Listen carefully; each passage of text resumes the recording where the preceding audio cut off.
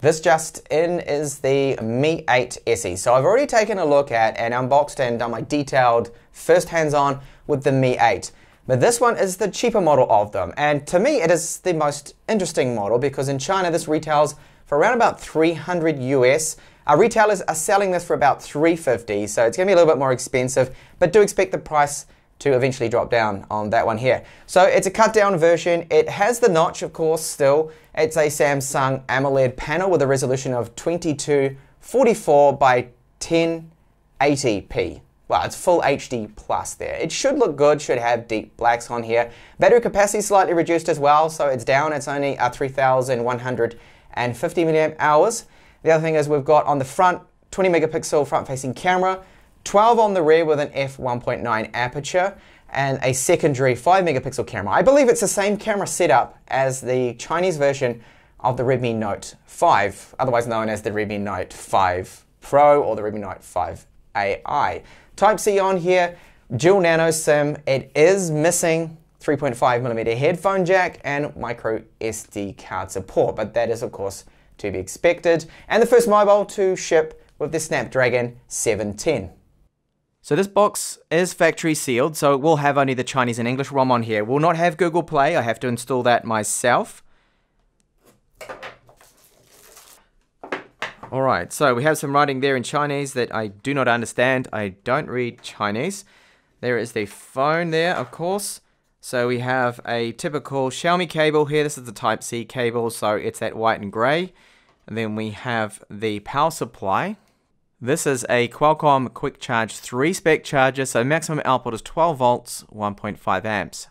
So in this little box on the top here, what we have is just an instruction thing here, quick guide just about the phone, some sort of warranty card there. Now this is all in Chinese because it is the Chinese version. And they have included there our Type-C to 3.5mm adapter, then a SIM tray tool there, and a TPU cheapy kind of case here. So it's not wonderful quality, but it does the job exactly like the same one that we have with the Mi 8. So it's going to protect the buttons. On there, you've got the opening there, of course, for the rear fingerprint reader and all the cutouts. So it's a perfect fit for the phone. This is what it looks like in the case. Now I have noticed that where the camera bulges, that the case is actually going to sit perfectly flush with that. So there's still a risk of you scratching the lens on the back there. And it does fit around it nice. It gives it a lot of grip there too, the phone. So this transit screen protector is just mentioning the specs there very briefly. So the Snapdragon 710, the cameras, and the 20 megapixel front-facing AI camera. The Mi 8 SE weighs 164 grams and is 7.7 millimeters thin. That's without the camera. So with the camera then that increases to 8.6 or 8.7 millimeters. Looking at the back here first, we've got glass. It has this mirror-like finish to it, and it does feel really nice in hand, but of course having this glass is going to make it a little bit more fragile, so if you drop it, it's going to crack. The fingerprint reader there on the rear, and then the camera module has a dual-tone LED flash. You can see the top sensor is the 5 megapixel one. The one below is the Samsung, I believe, but I will check out the exact sensor info of these cameras. I think it's the same setup as the Redmi Note 5 here, the Chinese version. You can see there's a difference there with the glass. The way they have done the glass, that has changed slightly. So it's just a little bit smaller and it doesn't stick out quite so much. The corners of the glass, they are 2.5D, so they're rounded off. It just has a nicer finish to it and feel. Now the buttons on the side, we've got a little bit of a texture on the power button, which I do like. So it feels a little bit different from the volume. Not that you would actually mistake them here on the right of the phone. And they're made out of metal, so that's good. And the way they've finished this off around the edges there. So the finish and the build is looking really good for a Xiaomi phone. This is typical of them, really. On the top, the two antenna lines, they're quite discreet. You don't really see them. Great to see an IR transmitter that they've brought this back because that's not on the Mi 8. It's good to have it on here. And then the secondary mic there. Now, I hope that these mics or the audio quality is not going to be as poor as the Mi 8 because the audio currently on that model is quite bad. Then along the bottom, we have these two grills here for a symmetric look. So one's the mic, one's the loudspeaker. And we don't have dual loudspeakers on this model because of the small, tiny earpiece. It's one of the things that the Mi 8 is also lacking. Type-C port there as well, and then two other antenna lines. So looking at the screen here with the notch, of course, it is quite wide. Not quite as wide as the Mi 8. I'll give you a look at them side by side in 1 minute here. So you can see the top bezel is still reasonably large. I mean, it's not bad. They have slimmed down on that a little. So we've got a 20 megapixel front-facing camera, the small little earpiece there, and I believe a front-facing flash, or it is perhaps the IR transmitter for face unlocking, the assist infrared light, but I will confirm that soon. So here alongside the Mi 8, which is of course bigger because this is the 6.21 inch screen, this is 5.88 inch screen. Both have the same resolution and they both are AMOLED panels. Now, as I pointed out in the Mi 8 unboxing, that one thing I've noticed that the blacks don't look as deep on these AMOLED panels, and the culprit is not Samsung's AMOLED panel. No, they make brilliant panels. The culprit, I believe, after a long time actually looking at these phones, a couple of days now, that it's the glass. It seems to be just the way the glass is, perhaps the way they bonded them. The reflection on it just gives off a little bit of a grey look to it, and not as deep as, say, for example, a Samsung or the OnePlus 6 or the OnePlus 5T. When those phones are powered off, they look all kind of black, don't they? But not the case here. So the bottom bezel is quite slim. This is good here. I mean, it's not the slimmest you will find, but it is slimmer than the Mi 8. And you'll see the build here got that chamfered edge that gives it that sort of shininess to it. So you've got that a long little bit of silver strips and shine you can see around to it. Overall, the build quality of this phone is really quite good, and I do like the look of it. I like the look of it more, I believe. I think, yeah, it actually does look better than the Mi 8. Probably because it does have the more squarish look to me, and it doesn't have, well, it's still got the rounded corners on the screen, but they're just not as round. I wanted to show you the SIM tray here. We know it's dual nano SIM, but there is no gasket around it, no rubber gasket, so that's not going to stop water or dusting and stuff getting in there too. Now, just to point out the edge here, so where the unibody metal base meets up with the screen, this is plastic, then the glass. Now, that is actually the same case also with the Mi 8 too. That has like a frame that it clips or pushes into, made out of plastic. It should still be very strong though, but I don't actually see any physical screws. There are no screws, torque screws, screwing the case into the front. Super quick size comparison here. So that is the Mi 8 SE, 5.88 inches. This is the Mi Mix 2S, 5.99 inches. Then we have the Mi 8 with its 6.21. And then finally the OnePlus 6. Now this one is 6.28 inches, if that's correct. But in hand, the Mi 8 SE does feel better because it's slightly smaller, and as I mentioned, I think it looks a little bit better. So let's power it up now here for the first time. Battery should have some juice in it. I need to hold it down longer. My fault. Okay, haptic feedback, it is powering up. Okay, so I won't go through the whole setup, just to point out that MIUI 9 is what it is shipping with currently at the time of this video. Later on, it will of course be MIUI 10, and this is the Asian Chinese ROM, so it's only got English and Asian languages. Well, this is a good time to have a look at those bezels because I've got a white screen on here at the moment, and you can see, okay, top and bottom bezels, they are slimmer than, say, for example, the Redmi Note 5, which I have here, you can see. So they've slimmed down, but the side bezels, they're actually wider than the Redmi Note 5. So it's, okay, one step forward, you could say 2 steps back maybe with the notch, and then the side bezels being wider there. Alright, so here we are in the UI. Now, I've gone with the full screen gestures because I just personally prefer this, because I find that with the on-screen navigation buttons that I often keep hitting the on-screen buttons when I'm using the keyboard. That's just me. So here we have, you can see a few little bloatware apps and things. So Microsoft's now even teamed up with Xiaomi to put all their crap on there. That's been on there for actually some time. More apps, you'll find a lot of Chinese stuff in here. The good thing is that all of this, literally all of it, a good 95%, you can just simply uninstall, remove, or disable. So if you haven't used MIUI before, it's a custom skin. This is Android 8.1 it is running. I will check out the security level in just a second. Just want to point out, a lot of people would probably know this, that, okay, we've got updates as well, I can just see too, that you can't run this UI in landscape mode, so it only wants to work in portrait. But I'm doing this now just to show you that, look at these bezels. To me, it's a little bit bothersome. That's probably my first complaint so far, first impressions, is that those bezels on the side, they're just a little bit thicker than I would like them to be. So here we go. So MIUI 9.5 stable. I've just got an update that's coming through now that I'm going to download. Android version 8.1, as I just mentioned. Security patch level, May the 1st. That's good. RAM 4 gigabytes. Now, a lot of you do ask me, how do you look at the camera sensor information? So you go into My Device, and you can see all the specs of the device here, obviously. Then click on All Specs. Then you need to just keep tapping the kernel version. So you keep doing that, and that'll bring you into what's called the CIT menu. Then simply hit 1, check version info right here. So there we go, there's the sensor information. So it is using the same main camera sensor, but we don't have the optical image stabilization. This is the Sony IMX363 you can see. The auxiliary camera, that's that Samsung 5 megapixel one, and then another Samsung 20 megapixel front-facing camera. So we need to get Play Store installed on here. To do so, go into the Mi App Store, search Google, first app that shows up, this one right here. That's what you need to install. Open it, run through it, it will install Google Apps for you. Now we'll have a look at the screen white. So this is where the AMOLED panel here is shining. Not only just with the whites, so this is more of a neutral white, it looks a much more correct white to me. A very bluish white on the Redmi Note 5 with the IPS panel. That's a trait of IPS panels, that often happens. And the good thing about the two is the viewing angles, even though I've got this set at a higher brightness, the viewing angles on the Mi 8S are much better, way better. Huge difference there. So it is, in terms of screen quality already, I can see a big step up from the likes of the Redmi Note 5 series. So you do have this with the app here under contrasting colors. This is in the display settings, and you can see that you can change their automatic contrast. I don't normally go with that, so you can set it to standard, looks the best. You can boost the contrast, or you can set it to whatever you want. If you like a cool white, you like a warm white, it's all there. You can adjust it to your own personal preference. And quickly go through some images here. So in these lighting conditions, with just the studio lights on, not sunlight, blacks look deep, they look good, colors good.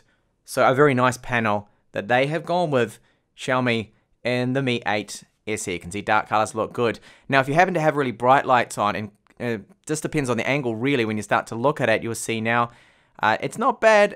The Mi 8 is exhibiting the same thing. It's something to do with the glass that will sometimes make the blacks look like what they look like now, like this. Even when you look at it full on, depending on the lighting conditions. This is just a very minor nitpicking complaint. So I can see Xiaomi needs to patch a few things when it comes to the notch implementation. Okay, like I pointed out with the Mi 8, you can't see the battery percent. You have to swipe down for that. That's slightly annoying. A very minor annoyance, but you shouldn't have to do that, I feel. Hopefully they will change that and put a battery percent in the icon. This is all fixable, but because the notch is so wide, you can't see notifications. Unlike the OnePlus 6, for example, they will show up here. They don't here, and you can see that that's not lining up correctly with the notch.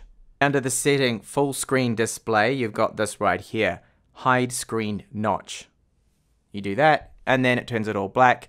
And the top of the phone, the top bezel, then looks a lot like the Redmi Note 5s. So because this is my first Snapdragon 710, I wanted to have a look at the details here of the core architecture. So we've got the Cryo 385 silvers, 6 of them clocked at 1.7 gigahertz, and then 2 of the Cryo 385 golds, clocked at 2.2 maximum boost. The manufacturing process there is 10 nanometers. Treble check, just like all the Xiaomi mobiles, does not support seamless updates. We've only got access to slot A or partition A, and we need both of them, of course. No changes here either, so the DRM info reports that we're on Widevine level 3, so we're not going to be able to get HD Netflix streaming, for example.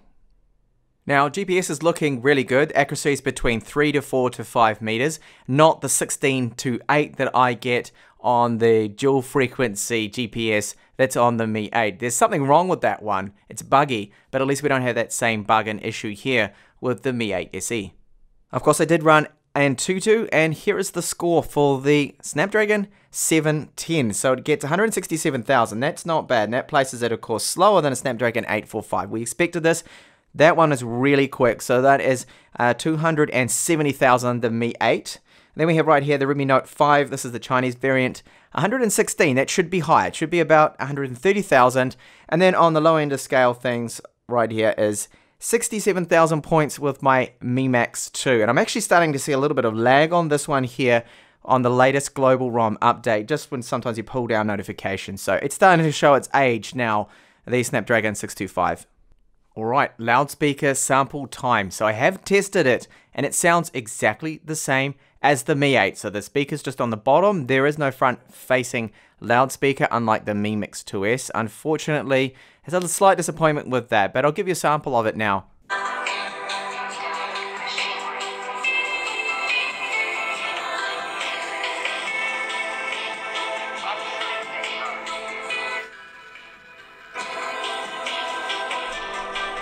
And to point out with the front-facing camera that it's just a flash there. It does not have the infrared assist light for face unlocking in low light like the Mi 8 has. Face unlocking, it's there of course. Fingerprint unlocking, really quick. Face unlocking is super fast. Just to double confirm that it does not have the infrared light on there. And you can also see the status LED, so it's just white. It's not one of those multicolored. My first impressions of the performance, very smooth. And you notice that when you multitask and pull down notifications and things, that it's not quite as fluid and as fast as, say, the Mi 8 with its Snapdragon 845. Now, that's to be expected, but the touch response and the screen refresh rate, that's all good. Now, it was Yogesh or Yogi, I think, that wanted to know, does it support the on-screen display like the Mi 8? Yes, as you can see, it does. Now, the chip is so new that PUBG doesn't actually allow any higher than just the medium frame rate option and the lowest graphics setting. So hopefully they're going to update that later on to support the Snapdragon 710. And you can see here that the frame rate is fine. There's no real problems or issues. I have seen a couple of little stutters here. So PUBG is going to run just fine on this mobile. So the camera app, there's nothing really special here. Okay, we've got the AI mode. Now this to me is a real gimmick. I've tested this out on the Zenfone 5 and it just boosts up colors according to the scene. So it's got something like 206 auto scene detection modes, or quite a few. I don't think it's that high, but really it doesn't give us anything extra. So the video encoder, you can change the codec if you want. So you can go on to the H.265 high performance one. And we also do have our high frame rate video mode, so that goes all the way up to 240 frames per second with 720p only there, but you get the 120, sorry, and 1080p at least. Front-facing camera sample now, so you can shoot up to 1080p only on this. You can see it lacks electronic image stabilization, so it does shake around all over the place. The front-facing sensor is very similar to the Mi 6X in the fact that it's 20 megapixels and has an f2.0 aperture. The quality is alright. You can see it is overexposing, so it's a problem as of recent with Xiaomi mobiles. They tend to be overexposing with the front-facing cameras. They can't seem to get that exposure compensation correct. Hopefully that will be fixed in the future. So this is a sample of 4K video. We don't have any electronic image stabilization on 4K. It's enabled, but you can clearly see that it's not actually working, and using open camera makes absolutely no difference whatsoever, so that is a shame. Hopefully they can enable that or support for electronic image stabilization, because we are missing optical image stabilization, even though of course it has the same sensor, the Sony IMX363, as the Mi 8. The audio performance, I feel there's definitely room for improvement. It's not really that good. It's a common problem at the moment with Xiaomi phones. The focus seems to be working perfectly fine. No issues with that. And the image quality is sharp. It's just that stabilization. So at this point you really do need one of those handheld gimbals.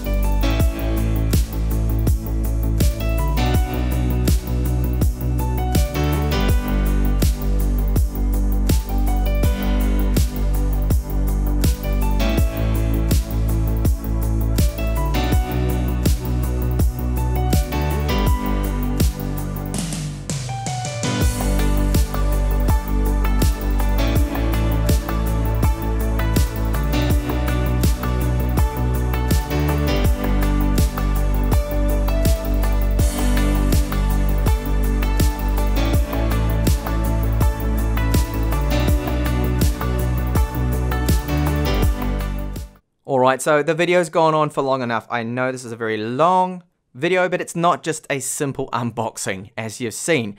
I wanted to cover a lot of details because I know people have so many questions with new devices. So first off, there's a couple of things here that are really good about this phone. Obviously, the price, the chipset you're getting, $350 US at the moment. It does sell for $300 in China, so a little bit more expensive. The Snapdragon 710, it's looking promising. I have seen some slowdown in the UI, just going up to recent apps, pulling down notifications, also resulted in a little bit of stutter. Now, that's just ROM optimization. I don't believe it's the fault of the chipset. It feels very similar to older generation flagship chips. So we're missing out on the UFS 2.1 storage with this model. We're missing out on the optical image stabilization, and that's something to consider if you do want that for better low light photography, for better video performance in 4K, especially because for some reason Xiaomi's blocking us out. We cannot access the gyro using third-party applications like Open Camera I have installed, but it's still shaky footage. Now, Open Camera on the Redmi Note 5 gives us some brilliant results. We can get super steady, nice, smooth, gyro stabilized 4K that can compete with the likes of the OnePlus 6 almost. It does actually look sharper, the 4K footage on that one there.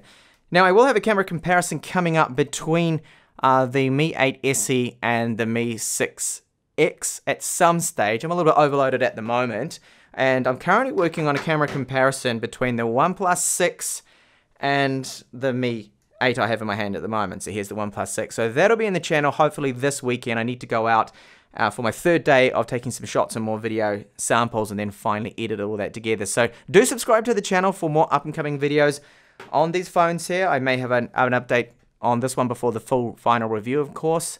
So keep an eye on that, and thank you so much for watching this video. Bye for now.